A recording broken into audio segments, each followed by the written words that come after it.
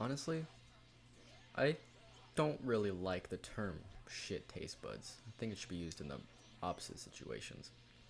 Most of the time, whenever you like something, but a lot of people don't, you're referred to as having shit taste buds, right?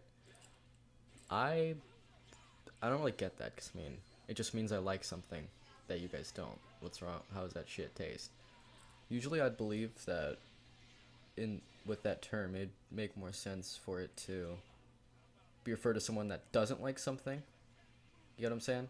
Because like I don't know, it just means you don't like one thing. You have shit taste buds. Your taste buds are weird for not liking something. That makes more sense to me because it's a negative term for a positive thing.